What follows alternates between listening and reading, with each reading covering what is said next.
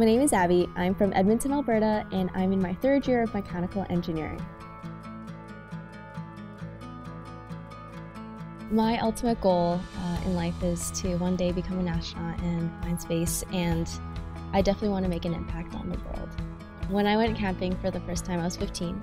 I got to see the night sky with no light pollution, and all I could think about was going up there. Coming to the U of A has given me the opportunity to see it as a safe environment to seek out help, also get advice, and make sure that I can ask questions and feel comfortable about asking questions. At the U of A, I can be myself. It's definitely given me the confidence to go all in for my dream. Every day when I go to class, I do learn something new, and I try to think of ways how I can apply it when I one day become an astronaut. Outside of the classroom, I'm also involved with AlbertaSat. I also teach kids about science and engineering. I want to have an impact on them and ignite their passion. I want to help people pursue what they love. Don't be discouraged. Don't let anyone stop you from finding what drives you.